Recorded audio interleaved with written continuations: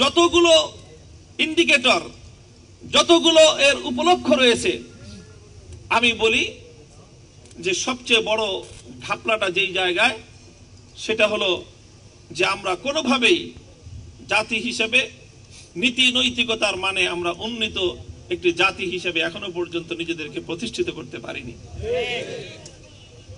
আজকে এই যেখানে আমরা বসবাস করছি, এ দেশ অনেক উন্নত, শান্তির দেশ, সুখের দেশ, নিরাপত্তার দেশ। এর পিছনের কারণ যদি আমরা অনুসন্ধান করি, তাহলে আমরা একটা জিনিস লক্ষ্য করতে পারবো যে এখানে অধিকাংশ মানুষ যাদের হাতে দেশ পরিচালিত হয়, সমাজ পরিচালিত হয়, তারা নৈতিকতার দিক থেকে উন্নত একটি শ্রেণী। নীতিবান মানুষ, তারা সমাজ পরিচালনা করছে বলে সমাজ শান্তির সমাজ। যেই সমাজের নেতৃত্ব অনৈতিক মানুষদের হাতে থাকে, সেই সমাজে অন্য যত সমৃদ্ধি থাকুক না কেন, সেই সমাজ কোনোদিনও শান্তির সমাজ হতে পারে না। আর যদি নীতি নৈতিকতা আসে, আল্লাহর কোরআন যা বলল তাকওয়ার সঙ্গে তার কি সম্পর্ক? আল্লাহ বলতেছেন, পৃথিবীর কোনো মানুষ, কোনো দেশের মানুষ, কোনো সমাজের মানুষ, কোনো গ্রামের মানুষ, কোনো সিটির মানুষ, কোনো দেশের নাগরিকরা যদি দুটি বৈশিষ্ট্য অর্জন করতে সক্ষম হয়, দুটি বৈশিষ্ট্য, লাউ আন্না আহলাল কুরা আমানু ওয়াত্তাকাউ লাফাতাহনা আলাইহিম বারাকাত, তারা যদি ঈমান অর্জন করে এবং তাকওয়া অর্জন করে, আল্লাহ বলতেছেন লাফাতাহনা আলাইহিম বারাকাতিম মিনাস সামাই ওয়াল আরদ, আমি আল্লাহ পাক রব্বুল আলামিন সেই জাতির জীবনে আসমান এবং জমিন থেকে বরকতের দুয়ারগুলো খুলে দিব। সুবহানাল্লাহ। আল্লাহ যখন কোন জাতির জন্য বরকতের দুয়ার খুলে দিবেন, সে জাতির জীবনে অর্থনৈতিক সংকট থাকতে পারে না, সে জাতির জীবনে সামাজিক সংকট থাকতে পারে না। কাজে আজকে অর্থনৈতিক উন্নতির যে স্লোগান আমরা তুলছি, আমি বলতে চাই অর্থনৈতিক উন্নতির স্লোগানের জন্য, অর্থনীতির উন্নয়নের এই অ্যাচিভমেন্ট অর্জন করবার জন্য শুধুমাত্র জাগতিক অর্থনৈতিক উন্নতি আর সুন্দর সুন্দর ব্রিজ, কালভার্ট আর যোগাযোগ ব্যবস্থার উন্নতি যথেষ্ট নয়, বরং অন্যান্য উন্নতির পাশাপাশি, সামাজিক উন্নতির পাশাপাশি একটি দেশ এবং একটি জাতির অর্থনৈতিক উন্নয়নে তাকওয়ার ভূমিকা অপরিহার্য। কিভাবে? আল্লাহ বলতেছেন যে তাকওয়ার মাধ্যমে আমি আসমান এবং জমিন থেকে বরকতের দুয়ার খুলে দিব। আল্লাহ পাক রব্বুল আলামিন যখন কোন জাতির জন্য বরকতের দুয়ার খুলে দিবেন, সে জাতির জীবনে আর অভাব বলতে কিছু থাকতে পারে না, অভাব থাকতে পারে না। অভাব থাকবে না অর্থ কি?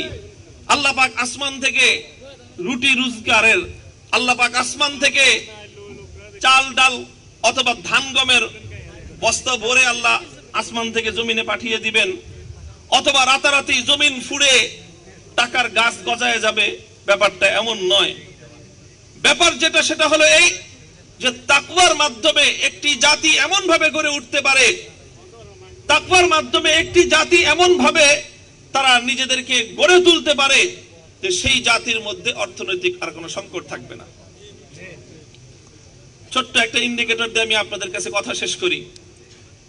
আমরা তো মনে করি যে অর্থনৈতিক উন্নয়নের জন্য সম্পদের দরকার। কিসের দরকার? সম্পদ বাড়লে অর্থনৈতিক উন্নতি হয়, এটাই তো আমাদের সাধারণ ধারণা। সম্পদ কাকে বলে? ওয়েলথ। সম্পদ কাকে বলে? আমাদের সাধারণ ধারণা হলো ওই সম্পদ মানে হলো টাকা পয়সা, সম্পদ মানে হলো স্বর্ণ রূপা, সম্পদ মানে হলো আরেকটু কাঁচামালের দিকে গেলে গরু ছাগল ভেড়া বকরি, সম্পদ হলো বিভিন্ন ফসলি ভূমি থেকে উৎপাদিত বিভিন্ন ফসল, ফল ফলাদি, এগুলোকে আমরা সম্পদ মনে করি। কিন্তু সম্পদের প্রকৃত চিত্র, সম্পদের প্রকৃত পরিচয় যদি তুলে ধরা হয়, তাহলে বলতে হয় যে এই পৃথিবীতে সর্বশ্রেষ্ঠ সম্পদ যেটা, সেটাকে বলা হয় হিউম্যান রিসোর্স, মানব সম্পদ। পৃথিবীতে সবচেয়ে মূল্যবান সম্পদের নাম কি? মানব সম্পদ। মানব সম্পদ, হিউম্যান রিসোর্স, মানব সম্পদ, এটা হলো আসমান এবং জমিনের মধ্যখানে সর্বশ্রেষ্ঠ সম্পদ। মানব সম্পদের উন্নয়ন ছাড়া অন্য সমস্ত উন্নতির পরেও একটি জাতি কোনোদিন উন্নত জাতির আসনে বসতে পারে না।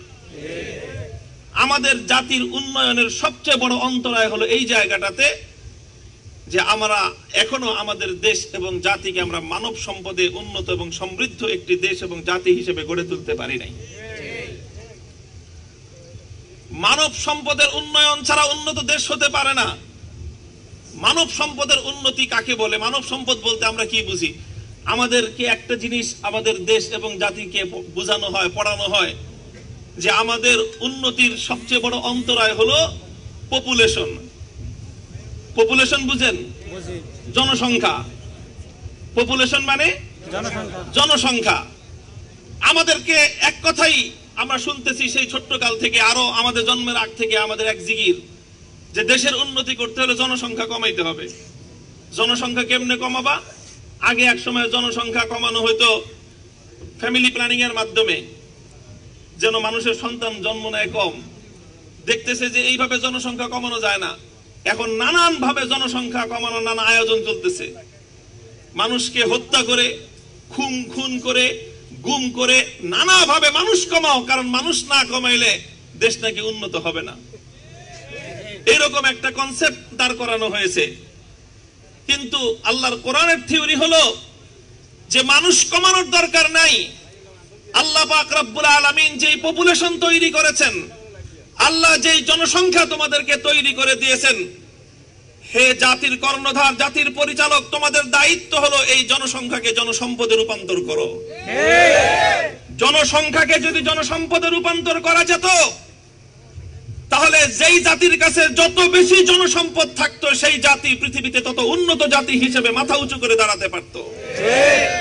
আজ আমাদের ব্যর্থতা এই জায়গায়, আমাদের জনসম্পদ সারা দুনিয়াকে আজকে তারা সুসজ্জিত করতেছে। আমার দেশ থেকে শ্রমিক এসে আজকে এই আরবের মরুভূমিতে তারা ফুল ফোটায়, যেখানে ফুল ফোটার কথা ছিল না, যেখানে একটা উদ্ভিদ উৎপন্ন হওয়ার কথা না। আজ কাতারের রাস্তায় রাস্তায় দেখেন, ঘুরেন, সেখানে এই মরুভূমির বুকের উপর যেই সুন্দর সবুজের বাগান তৈরি হয়েছে, শস্য শ্যামল, সুন্দর সবুজ শ্যামল, এটা কিসের মাধ্যমে হয়েছে? এটা মানুষের পরিশ্রম। মানুষ যখন নিজেকে সম্পদ হিসেবে পরিণত করে এই মরুভূমির বালুকার উপর মেহনত করেছে, পরিশ্রম করেছে, পাথরের উপর যখন পরিশ্রম করেছে, তো মানুষের পরিশ্রমের মাধ্যমে মরুভূমির এই শুষ্ক বালুকার উপর সুন্দর সবুজের বাগান তৈরি হতে পারে।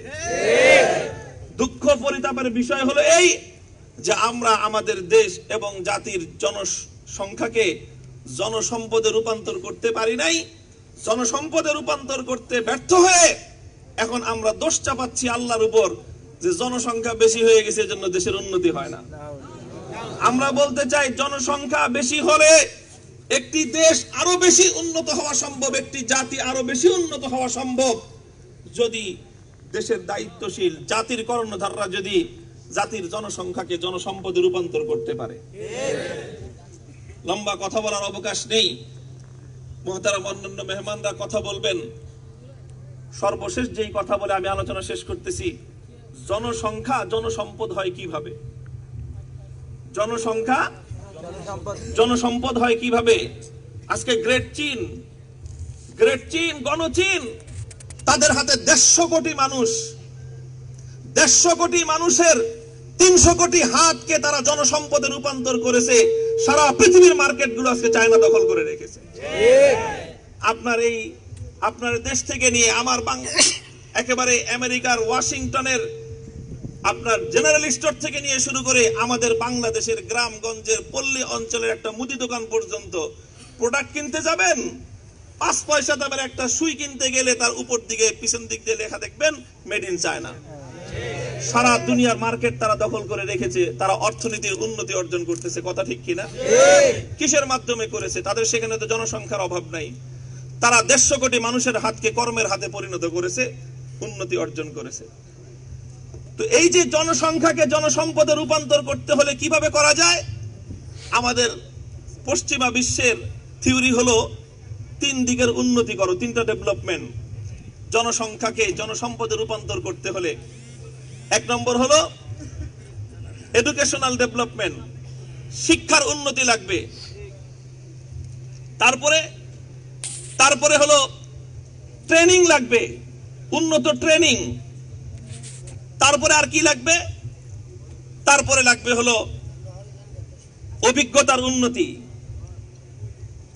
এডুকেশনাল ডেভেলপমেন্ট, ট্রেনিং ফ্যাসিলিটিস, তারপরে টেকনিক্যাল প্রোগ্রেস, প্রযুক্তির উন্নতি, এই সমস্ত উন্নতির মাধ্যমে জনসংখ্যাকে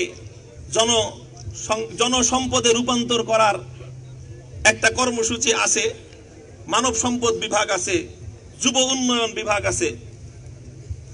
কিন্তু আজ এই কথা স্পষ্ট এবং পরিষ্কার যে শুধুমাত্র শিক্ষার উন্নতির দ্বারা, শুধু প্রশিক্ষণের উন্নতির দ্বারা, শুধু প্রযুক্তিগত উন্নতির দ্বারা মানুষ প্রকৃত জনসম্পদে রূপান্তর হতে পারে না।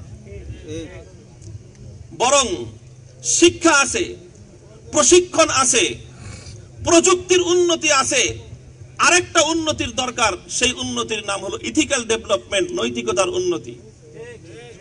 যদি আপনি শিক্ষার উন্নতির পাশাপাশি, যদি আপনি ট্রেনিং এর উন্নতির পাশাপাশি, দক্ষতার উন্নতির পাশাপাশি, প্রযুক্তির উন্নতির পাশাপাশি যদি ইথিক্যাল ডেভেলপমেন্ট থাকে, নৈতিকতার উন্নতি থাকে, তাহলে একজন মানুষ প্রকৃত অর্থে সে উন্নত মানব সম্পদ, এবং এই ধরনের মানুষের দ্বারাই একটি দেশ এবং জাতির উন্নতি হওয়া সম্ভব। আর না হলে বাকি সব আছে, শিক্ষার উন্নতি আছে, দক্ষতার উন্নতি আছে, প্রযুক্তির উৎকর্ষতা আছে, কিন্তু নৈতিকতার উন্নতি নাই। তাহলে কি হবে জানেন? মানুষ অনেক বড় বড় ডিগ্রি তার কাছে থাকবে, অনেক দক্ষতা তার কাছে থাকবে, অনেক প্রযুক্তিগত উৎকর্ষতা তার মধ্যে থাকবে, কিন্তু নৈতিকতার উন্নতি যদি তার মধ্যে না থাকে, তাহলে এই লোকটা হবে একটা শিক্ষিত চোর, এই লোকটা হবে একজন দক্ষ চোর, এই লোকটা হবে একজন প্রযুক্তিতে উৎকর্ষ সাধিত একজন চোর। আর এই উচ্চ শিক্ষিত, উচ্চ প্রশিক্ষণ প্রাপ্ত আর উচ্চ প্রযুক্তি সমৃদ্ধ এই চোরেরা যা করবে সেটা হলো এক রাতের এক ডিজিটাল চুরির মাধ্যমে 800 কোটি টাকা জাতীয় ব্যাংক থেকে চুরি করে নিয়ে যাবে। অশিক্ষিত সাধারণ চোররা সারা জিন্দেগি চুরি করেও 800 কোটি তো দূরের কথা, 8 কোটি টাকাও চুরি করতে পারে না। এই জন্য কোরআনের থিওরি হলো এই, আল্লাহর কোরআনের জাতি এবং সমাজ উন্নয়নের, মানুষকে উন্নয়নের মূল থিওরি হলো শুধু শিক্ষা, দক্ষতা আর প্রযুক্তিগত উন্নতির দ্বারা দেশ উন্নত হয় না, জাতি উন্নত হয় না। জাতির উন্নতির জন্য নৈতিকতার উন্নতির প্রয়োজন। আর সেই নৈতিকতার উন্নতির জন্য সবচেয়ে বড় মানদণ্ড হলো মানুষের অন্তরের মধ্যে যখন আল্লাহর ভয় আসবে, মানুষের অন্তরের মধ্যে যখন তাকওয়া তৈরি হবে, তখন সেই মানুষটা হয় নীতিবান একজন মানুষ। আসুন আল্লাহ পাক রব্বুল আলামিন আমাদেরকে তৌফিক দান করেন, আমরা রমজানুল মুবারকের এই রোজার মাধ্যমে তাকওয়া হাসিল করি।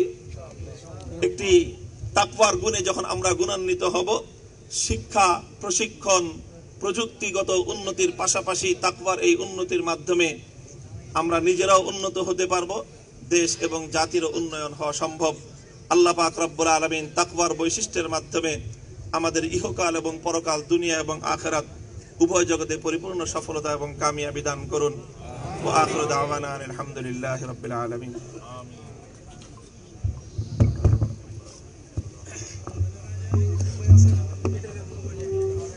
আপনাদের পক্ষ থেকে মেহমানকে ধন্যবাদ জানাচ্ছি আমাদের মূল্যবান পরামর্শ দেওয়ার জন্য।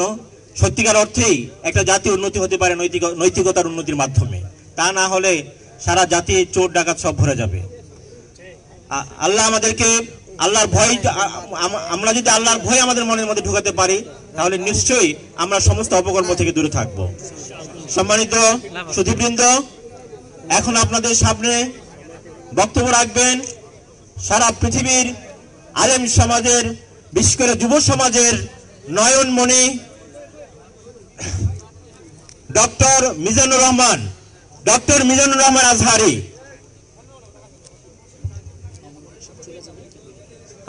সম্মানিত সুধীবৃন্দ, আমাদের প্রধান অতিথি আল্লামা মামুনুল হক সাহেব আজকে প্রধান অতিথি। উনি পরে বক্তব্য রাখতেন, কিন্তু বিশেষ কারণে উনি চলে যাবেন বলেই তিনি আগে বক্তব্য দিয়েছেন।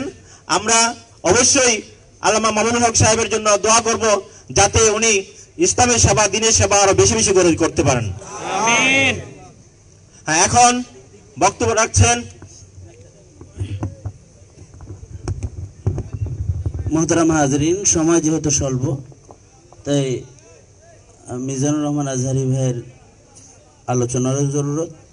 আমাদের আরেকটা প্রোগ্রাম থাকায় আমার যে দোয়ার সময়টা ছিল, যে শেষে দোয়া করব আমি, আমার সময়টুকুনো ভাইজানকে আমরা ছেড়ে দিয়ে আমরা দুইজন আরেকটি প্রোগ্রাম যেটা আছে সেটা সফল করার জন্য চলে যাচ্ছি। শান্তিপূর্ণভাবে আপনাদের কাছ থেকে রুখসত চাই এবং মোনাজাতের মাধ্যমে প্রোগ্রাম সুন্দর ইতি টানার জন্য আপনাদেরকে অনুরোধ জানাই। আসসালামু আলাইকুম।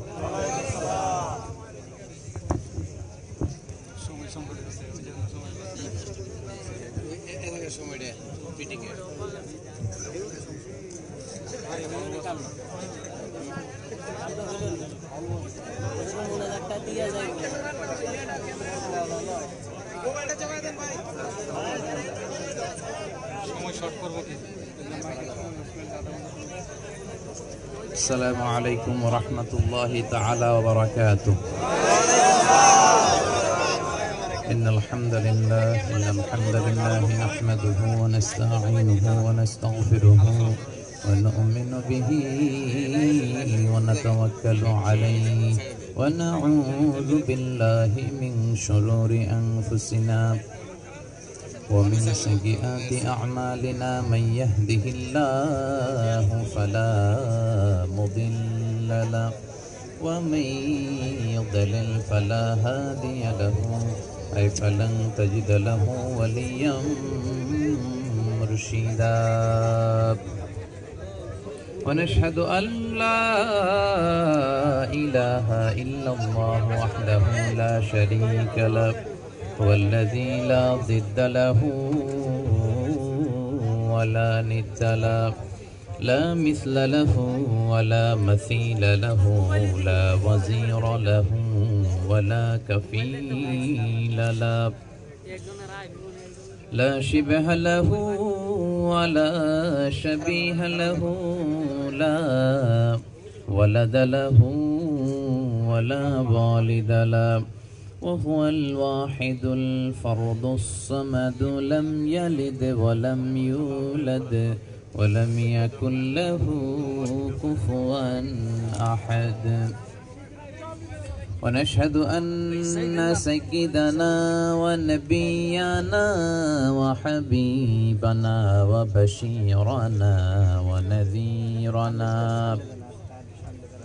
وطبيبنا وطبيب أرواحنا وحبيبنا وحبيب ربنا محمدا عبد الله ورسوله أرسله بالحق بشيرا ونذيرا وداعيا إلى الله بإذنه وسراجا منيرا.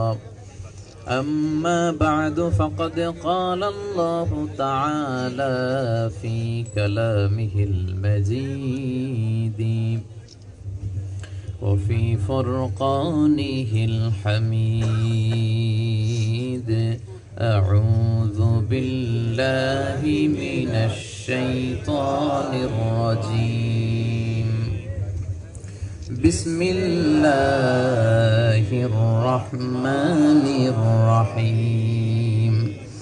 التائبون العابدون الحامدون السائحون الراكعون الساجدون الآمرون بالمعروف والناهون عن المنكر والحافظون لحدود الله وبشر المؤمنين. إن الله وملائكته يصلون على النبي يا أيها الذين آمنوا صلوا عليه وسلموا تسليما. اللهم صل على محمد وعلى آل محمد كما صليت على إبراهيم وعلى آل إبراهيم إنك حميد مجيد اللهم بارك على محمد وعلى آل محمد كما باركت على إبراهيم وعلى آل إبراهيم إنك حميد مجيد সকল প্রশংসার মালিককে আল্লাহ সকল ক্ষমতার উৎসকে আল্লাহ কেউ যেটা পারে না পারে কে আল্লাহ সে আল্লাহর জন্য পড়ছি আলহামদুলিল্লাহ সবাই পড়ি রব্বানা লাকাল হামদ হামদান কাসীরান তাইয়িবান মুবারাকান ফীহি ইয়া রাব্বি লাকাল হামদু কামা ইয়ানবাগি লিজালালি ওয়াজহিকা ওয়া আযীমি সুলতানিকা লাকাল হামদু বিল ঈমান লাকাল হামদু বিল ইসলাম লাকাল হামদু বিল কুরআন আমরা প্রশংসা করলাম কার আল্লাহ সব সময় প্রশংসা করব কার আল্লাহ খাওয়ার সময় আল্লাহ ঘুমানোর সময় আল্লাহ সিনেমা দেখার সময়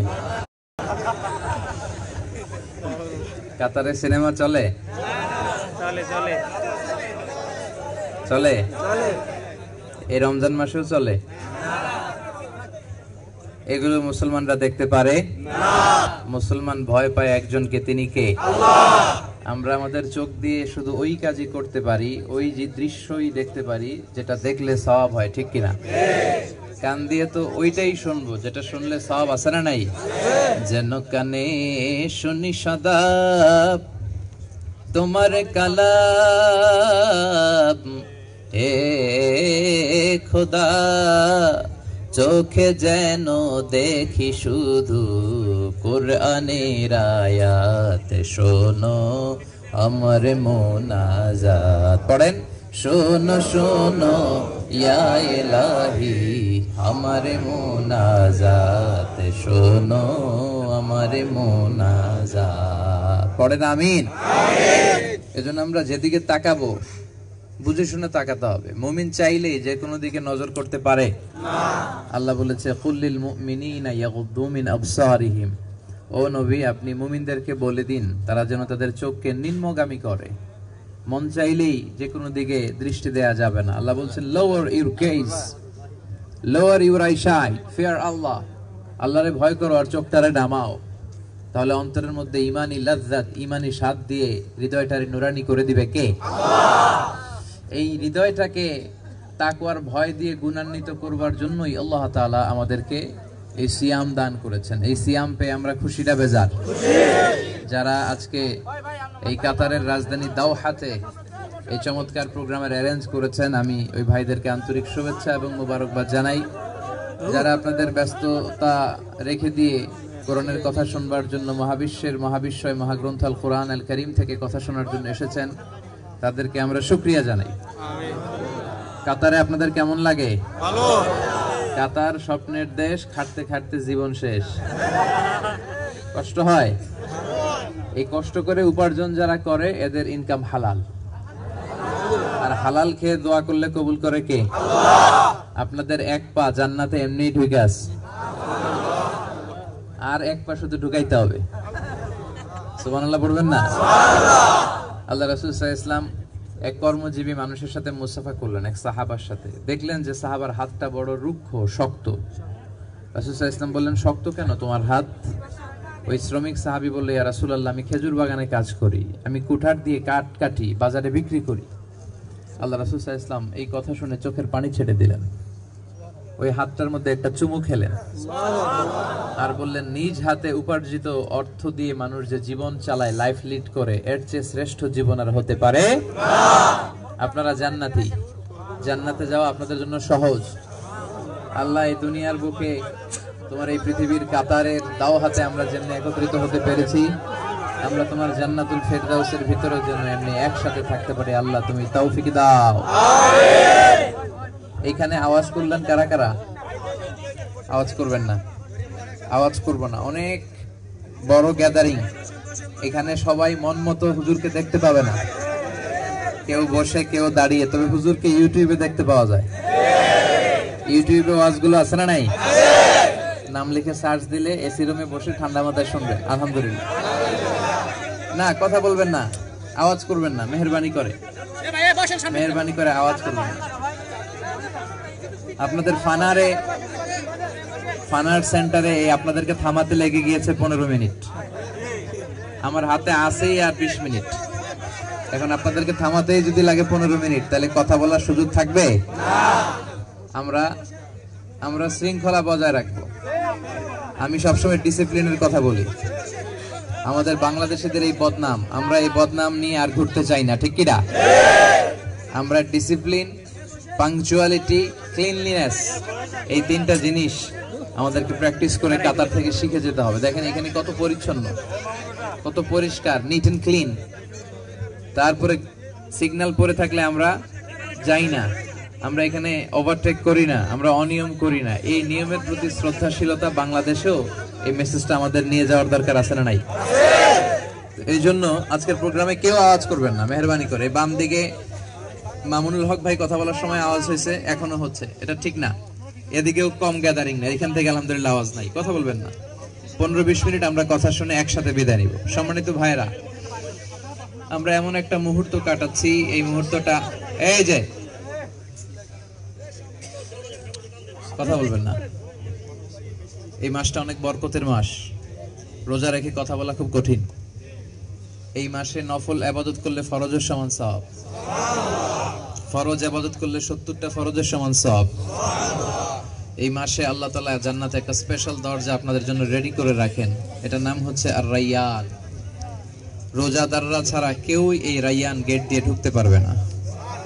মান দাখালাহু লাম ইয়াজমা আবাদা, একবার যে রায়্যান গেট দিয়ে ঢুকবে চিরকালের জন্য তার গলা থেকে তৃষ্ণা দৌড়ে পালাবে। ওই রায়্যান গেট দিয়ে আমরা ঢুকতে চাই কি চাই না? আল্লাহ রাসূল সাল্লাল্লাহু আলাইহি সাল্লাম বলেছেন, ইযা জা রমাদান ফুতিহাত আবওয়াবুস সামা ওয়া গুল্লিকাত আবওয়াবু জাহান্নাম ওয়া সুফিদাতিশ শায়াতিন। যখন রমাদান আসে জান্নাতের দরজাগুলোকে খুলে দেয়া হয়, জাহান্নামের দরজা বন্ধ করে দেয়া হয়। The doors of heavens are opened, the doors of hellfire are closed. ওয়াসুফিদাতিশ শায়াতিন, শয়তানকে শিকলবন্দি করা হয়। এটা কোরআন নাজিলের মাস, শাহরু নুজুলিল কোরআন, শাহরু রমাদান আল্লাযী উনজিলা ফীহিল কোরআন হুদাল লিন-নাসি ওয়া বাইয়িনাতিন মিনাল হুদা ওয়াল ফুরকান। এজন্য এই রমাদান মাসে, কোরআন নাজিলের মাসে আমরা যেন বেশি বেশি কোরআন তেলাওয়াত করি এবং তারাবির সালাতে যে আমরা যেন তেলাওয়াত শুনি। কারণ কোরআন এমন কিতাব, এই কিতাব পড়লেও সওয়াব, এই কিতাব শুনলেও সওয়াব, এই কিতাব ধরলেও সওয়াব, এই কিতাবের জন্য মরলেও সওয়াব, ঠিক কিনা?